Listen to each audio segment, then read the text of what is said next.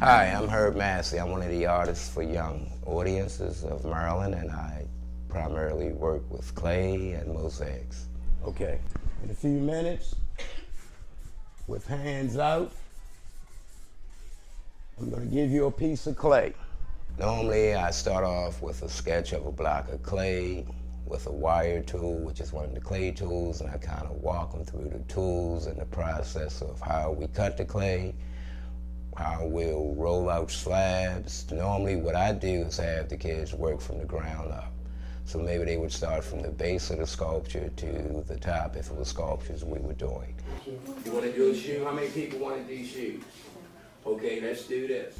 If you have a science class, we can have the students to mix up the glazes. If we have a art class, obviously the project there would take place, maybe based on whatever lesson that the teacher is teaching. If it's a math class, we can do a project where it involves tiles, 6 by 6, 4 by 6, 2 inches thick. If a school doesn't have a kiln, then I would, part of my residency, I would take the work with me, get it fired, and bring it back. And you could create, okay, well you could make a nice high heel.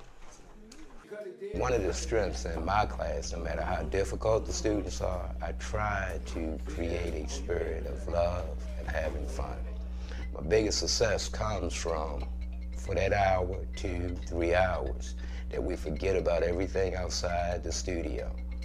And all we do is focus on creating something that's both beautiful and personal to ourselves.